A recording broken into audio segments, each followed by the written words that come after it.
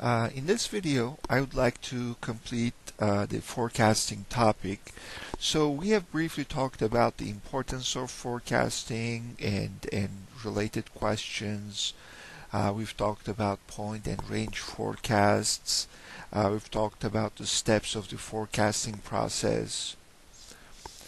And we have talked about the different types of forecasts, qualitative versus quantitative. And then we have talked about their respective merits, strengths, and weaknesses. And then I posted the video about the time series analysis. Okay, so there are three types of quantitative forecasting methods. Okay, the first one is time series analysis. And then there is causal modeling. Okay, so that is basically regression analysis. Okay, so and then the third one is simulation models. Now, in business, simulation models are rare because they're fairly sophisticated and complicated. And if you're wondering what is an example of a simulation model, well, weather forecasting is based on simulation of weather patterns. So these are very complex mathematical and computer models. So most of you will never need to worry about them. But most of you will be exposed to time series or regression analysis in business. So what's the difference? The difference is time series analysis is a black box approach where you don't care about cause and effect. Okay, so the time series says there's a pattern for whatever reason. There's this pattern, and it will continue into the future. And time series analysis doesn't know or care why there's this pattern. It just is. It's there, and it assumes it'll continue into the future. In contrast, causal modeling says, if there's a pattern, there must be a cause and effect relationship there. So we see demand going up, demand going down. Demand doesn't go up or down randomly. Okay, there must be some factors. Either the prices have gone down, the demand spiked, or either there was an alternative product introduced, demand went down. So the idea in causal modeling, regression analysis, is let's figure out what moves up or down demand. Okay, so once you know what increases or decreases demand, then what you can do is you can predict how demand will be affected if you increase price or decrease price, or if you advertise more or less. So that's the basic idea behind causal modeling. Now then the question becomes, should you use time series or should you choose causal modeling? Okay, so they have time series analysis and causal modeling have their respective strengths and weaknesses. Okay, so the comparison is on this slide where it says advantages of causal modeling. So when should you prefer causal modeling over time series analysis? Okay. The first one, it says it's typically better for long-range forecasting. Okay, so that means time series is better for short-term forecasts. So if you have, let's say, several years of data, and then you're looking to predict next month, okay, or next quarter, so you're just simply taking, let's say, several dozen observations and then adding one or two more predictions on top of them. So in this case, you're not looking too far ahead. So then it's best to use time series. Okay, but let's say you have data and you're trying to see what's going to happen in 5 years, 10 years, 20 years, then you may have to think about causal modeling, which is regression analysis. Now, this slide also says if there are turning points in the data, okay, if there are shifts in the environment that affect demand, okay. So, for example, if you know there's a tax increase that's going to take effect in the future, or your competitor will introduce an alternative product, a substitute product. Okay, so if you know things are going to change in the future, and the demand will shift as a result, then it's better to use causal modeling. If not, if things will remain largely the same, then you can use time series analysis. Okay, and the third point here says can generate better understanding of mechanisms underlying sales and demand. Okay, so this is important because when you do regression analysis, it tells you which factors affect demand. Okay, so then you will that gives you options to influence demand. Okay, in time series analysis, you don't know what's going on. You don't know why this demand is going up or down. Okay, the time series analysis doesn't tell you that. But if you do regression analysis, you'll have a much better idea what makes the demand go up or down. Okay. So, what are some of the disadvantages of causal modeling?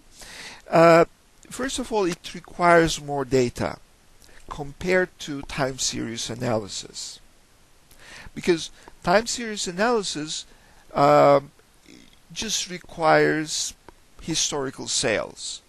That's it. It doesn't require prices. It doesn't require demographic information. It doesn't require advertising information. It doesn't require competitor.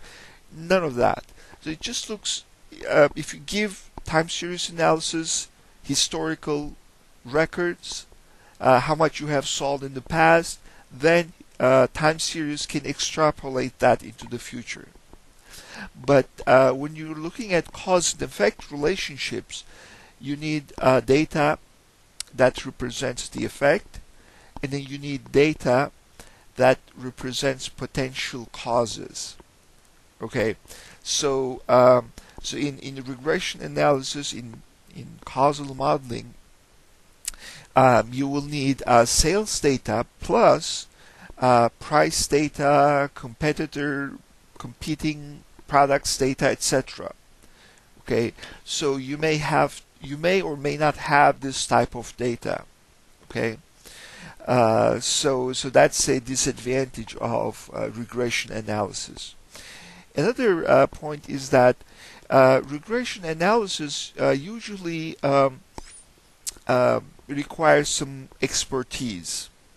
Okay, the reason for that is, I mean, in this course, we're going to briefly talk about linear regression, but linear regression is the simplest of the simplest cases. Usually in real life data, you have curves, you have autocorrelation, you have many different artifacts, which makes real life data messy. So you have to account for all these idiosyncrasies of the data set. So causal modeling, regression analysis requires a bit of more expertise than time series analysis. So we've talked about time series analysis, random fluctuations, trend seasonality. We haven't talked about cyclicality, but that's not very relevant at this point. Um, okay, and then we've talked about different methods that may be appropriate when uh, there are different types of patterns present in the data set. Okay, naive method, simple moving average, etc. And at this point, I want to show you an Excel sheet that I made as an example. And let me just pause this for a second. I'm going to post this Excel worksheet online and on Blackboard, so you can play with it. The first thing that's kind of out of the ordinary is you'll have this yellow warning, security warning. It says there are macros. Okay, so you can just say go enable content. Okay, the macros. I've written some macros for this. So where does this data come from? This data come from two fashion companies, garment apparel retailers, Levi Strauss and Benetton. Okay, so what kind of data do I have? I have sales data that goes from 1990 through 2011. Okay, and these are the sales. Okay, so what I have on the graph here, let me magnify this a bit, is so this blue line represents the actual sales. Okay, and the red line is the forecast. Okay, in this particular case, the forecast is based on simple moving average, where n equals 2. Okay, so that means this particular forecast is the average of the previous two. Okay, so I take the average of these two and I generate this forecast. Okay, for the next period, instead of taking these two, I take these two observations, I take their average and I generate my forecast. Okay, and then I take the average of these two and I generate this forecast. Okay, so as you can see, I have generated forecast for the years through 2011. Now let's change the number of years, number of periods that I'm using. So instead of 2, I can average 3 periods, 4 periods, 5 periods. Okay, so now what's going to happen? Okay, so to do that, to look to see the change, okay, I'm going to use this scroll bar, and as I click here, n will go to 3, 4, 5, etc. At the same time, this red line will be updated because it's my forecast. Okay, so now look at this red line. I'm going to click here and we'll go from 2 to 3. Okay, oops, it went to 4. Okay, 3, 4, 5, 6, 7, and 8. Okay, so as you can see, the forecast becomes smoother as I increase the number of periods that I average. Okay, so why does that happen? Well, that happens because as I move from period to period, I drop the earliest period and I add a new period. So for example, if I have 5 periods that I'm averaging. Okay, as I move from one period to another period to forecast a new period, I drop the earliest period that was included uh, in my average, and then I add a new period. Okay, but what happens is that the 4 periods remain the same. Okay, so 2 consecutive periods will share 4 out of 5 periods that go into their calculation. Okay, so the forecast will not be very different from period to period. So the more periods I use, the smoother the forecast will be, the less change will be observed from period to period in terms of the forecast. Okay, so so this is an example um, of how the number of forecasts affects the how smooth or volatile the forecast is. Below that, I have the weighted moving average. Okay, so here I have the same data set, the same time series, years from 1990 to 2011, the exact same sales numbers. Okay, so here what I'm going to do is I'm using two periods. Okay, so to generate this forecast, I'm using these two.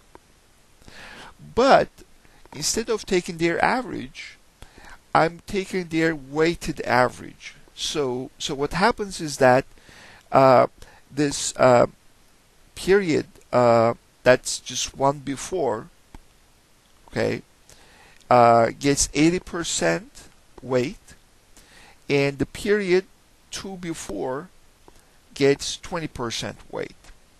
So the more recent period is weighted by 80%, the less recent period is weighted by 20%. Okay? So I've calculated the forecast using this formula. So now let's change these weights. Okay? So I'm going to use this scroll bar to change the weight. So now at 80%, my most recent period observation has the most weight.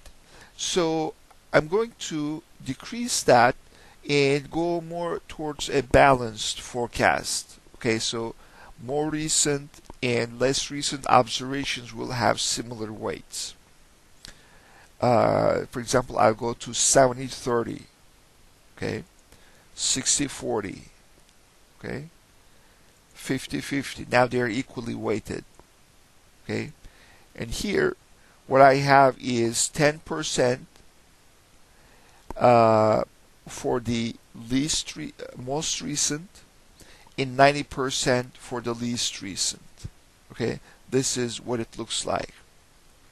Okay, here's the other extreme where the most recent forecast has 90% weight, and the least recent has only 10% weight. Okay, so now which combination of percentages is best? Okay, so usually we will not be able to tell that just by looking at the graphs visually. For that, I have calculated the forecast errors. Okay, so let's talk about the forecast errors for a bit. Let me go back to the yes, forecast quality. Okay, so So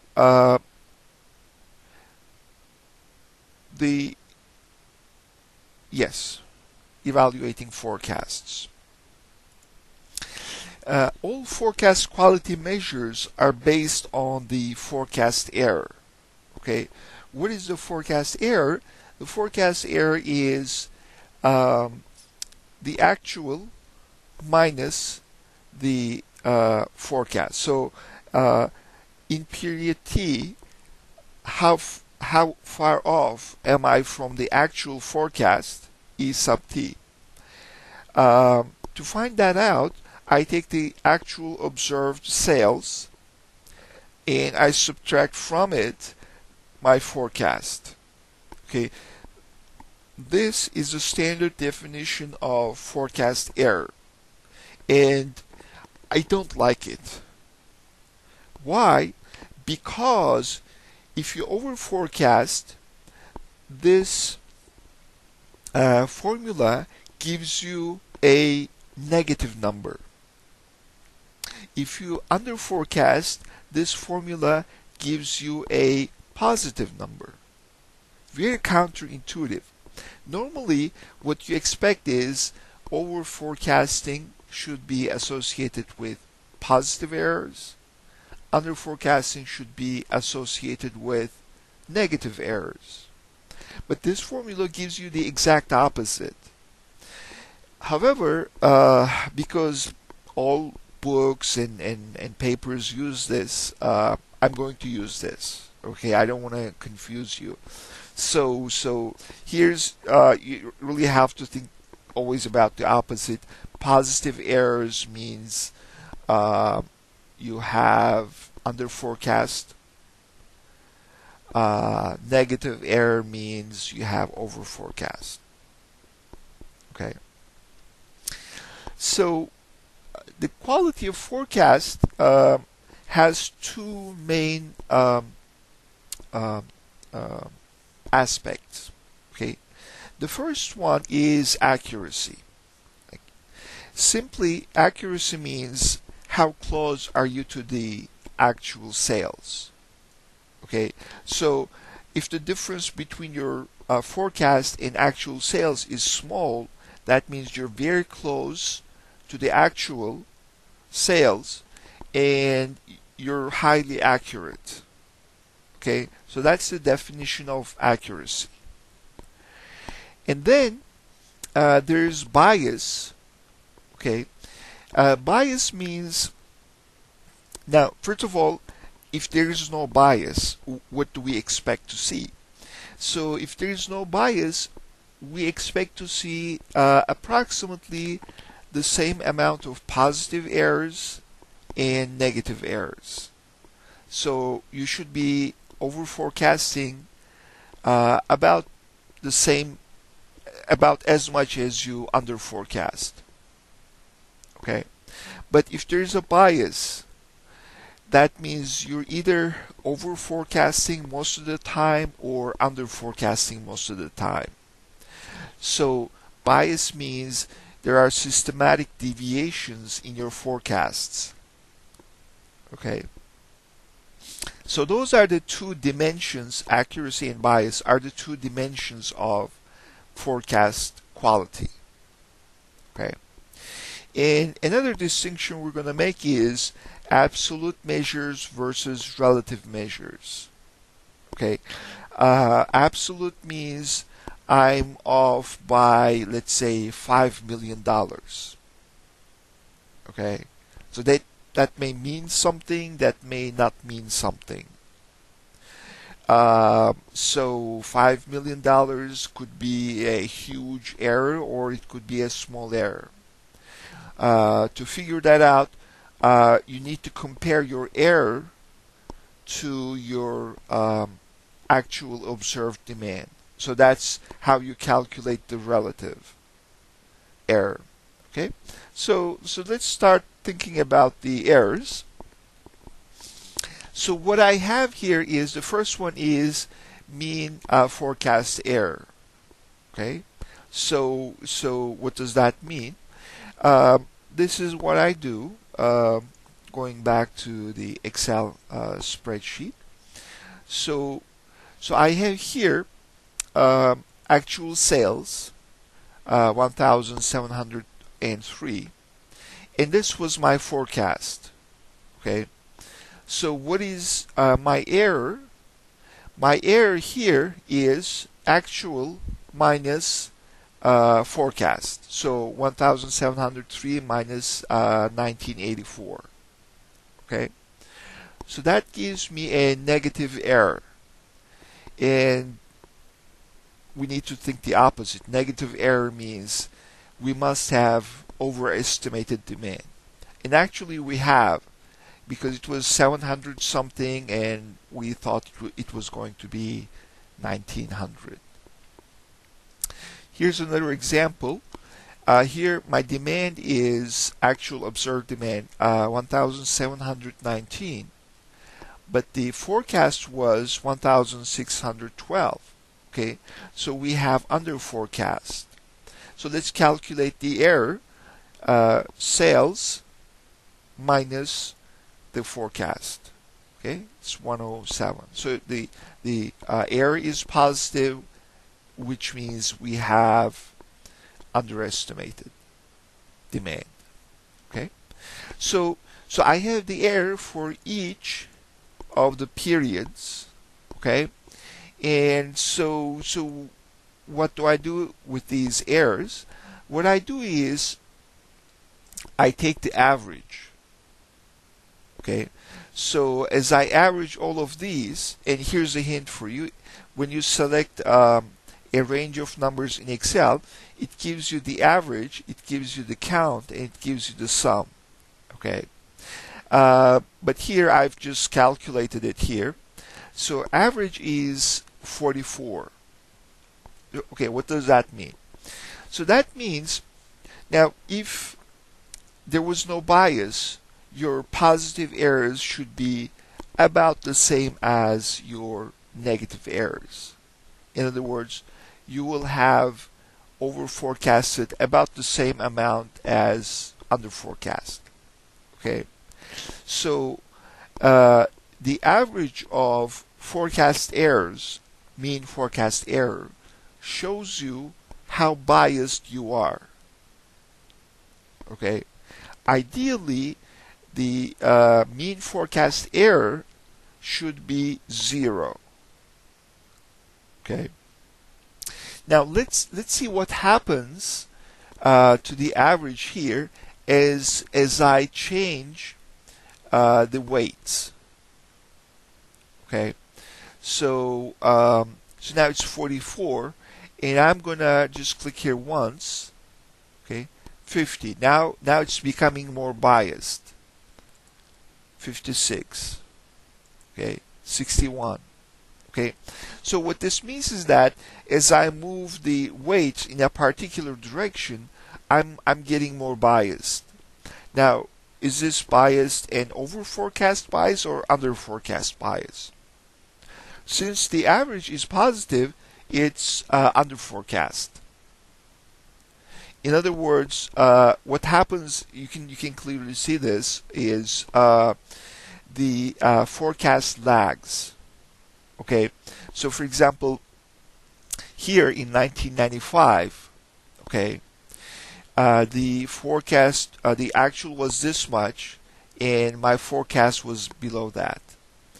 And my forecast increases to this level, but after the actual reaches that level. So so my forecast is increasing.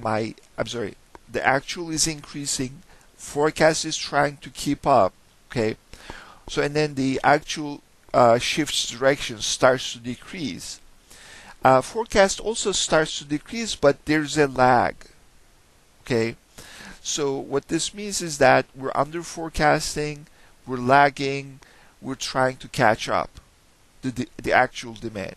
So the actual drops, the forecast follows up, okay, but then the actual starts to increase.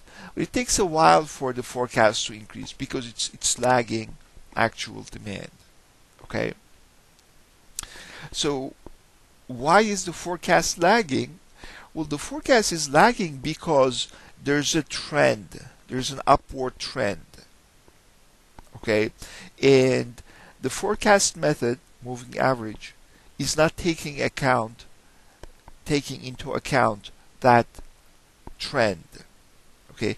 Moving average is not appropriate when there's a trend because moving average doesn't take trend into account. So as a result, the moving average lags demand when there's trend. Okay, and we can see that in the bias. Okay, so our forecasts are biased.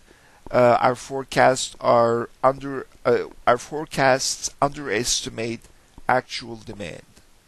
Okay, so this is the first measure of forecast quality, mean forecast error. It's a measure of bias, okay, and it's not a measure of accuracy.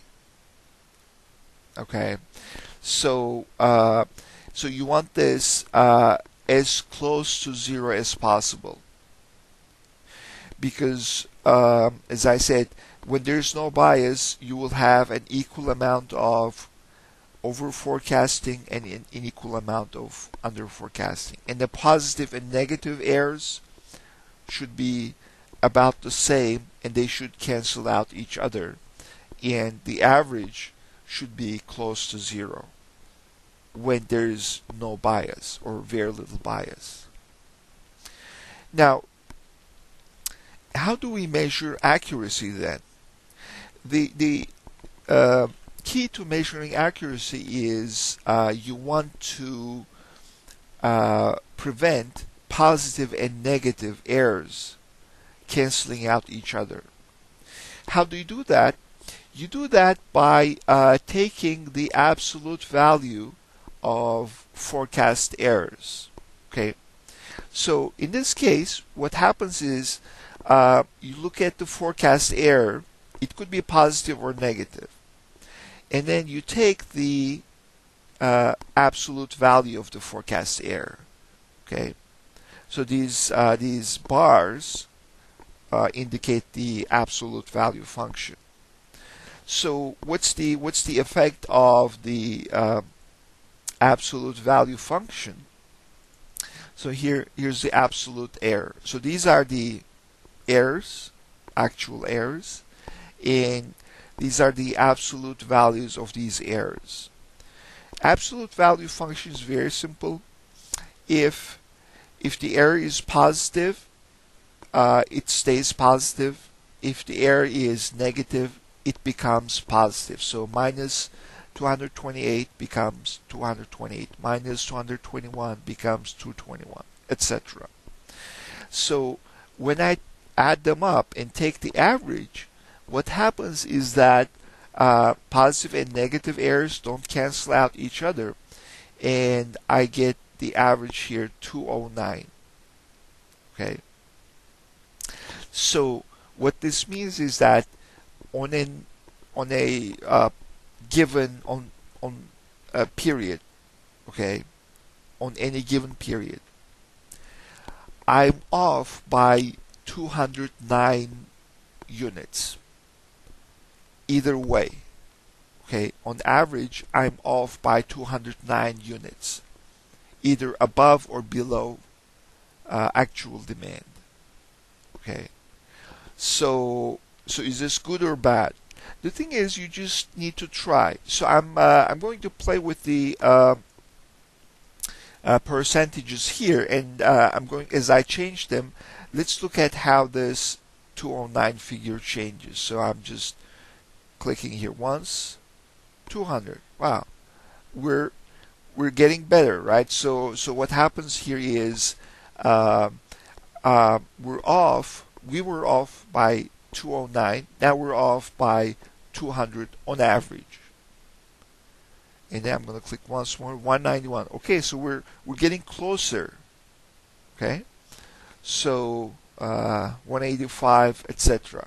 Okay, so so as you change the parameters of the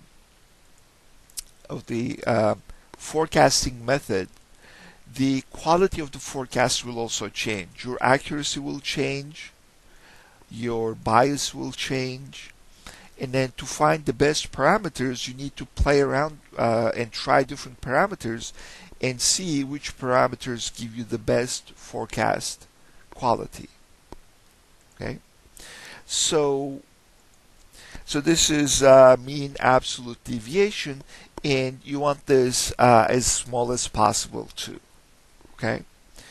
Now, another way to prevent positive and negative errors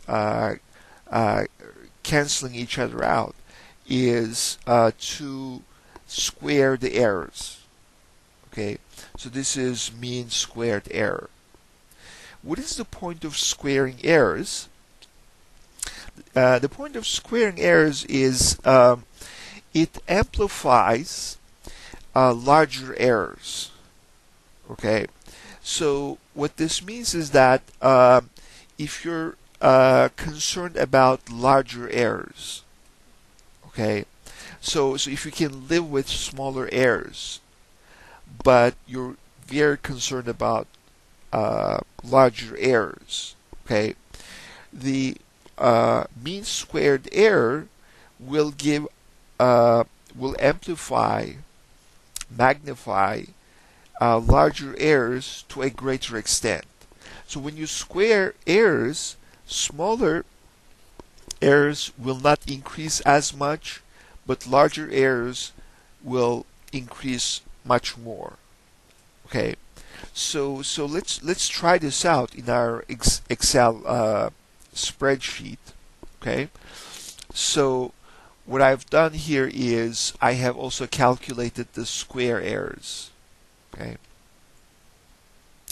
so basically I just multiply this number by itself to get the square, and so the average is here. Okay, and let's see what happens as we change the parameters, the percentages of the forecast. So as you can see, the mean squared error increases. Okay, so the accuracy of our forecasts is decreasing. Okay, so you want a small mean squared error and small mean absolute deviation for better accuracy. Okay, now these two, mean squared error and mean absolute deviation, are absolute measures of forecast accuracy. For example, here it says, well, I'm off by 218 units. Now, is this good or bad? One way to assess whether this is good or bad is to look at it from a percentage perspective. So I'm off by this amount, but percentage-wise, is it 1%? Is it 20%, 50%, etc.? So to calculate that, okay, yes, we look at the mean absolute percentage error. Okay, so we begin with the actual error. We take the absolute value. Okay, so this error becomes positive, and then we divide it by the actual demand.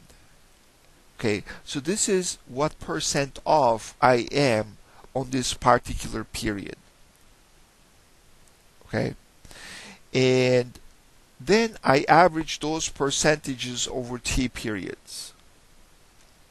Okay, so so what does this look like? Let me show you.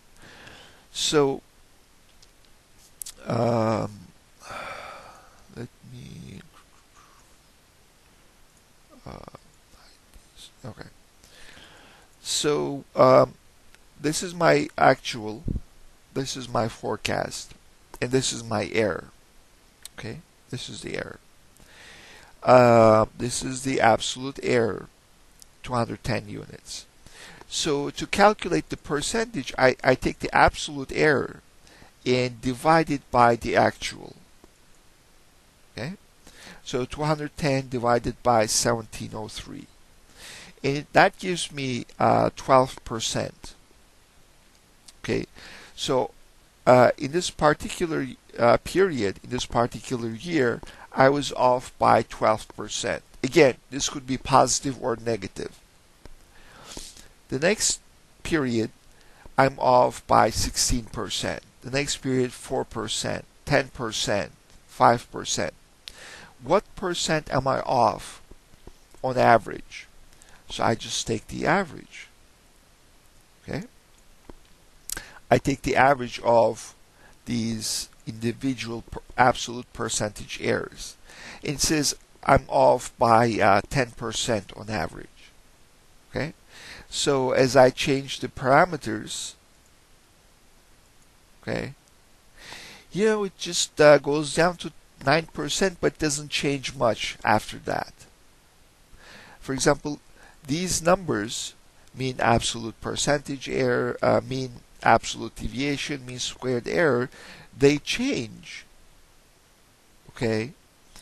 But this becomes roughly the same. Okay?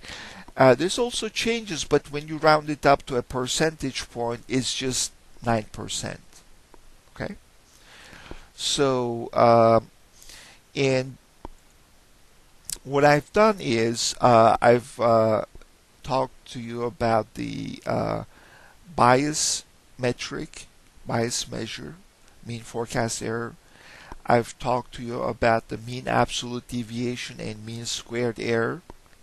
Okay, these are absolute measures of accuracy.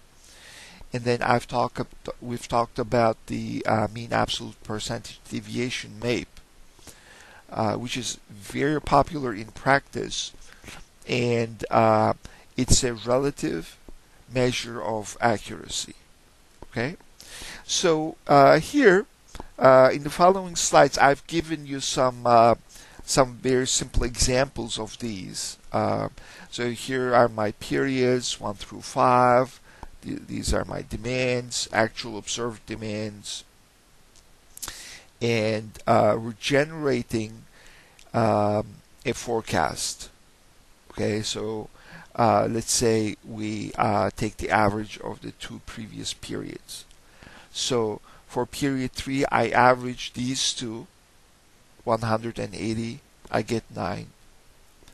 Now for period 4, I look at period 2 and 3. Okay, the average of 80 and 70. Okay, so that's 75.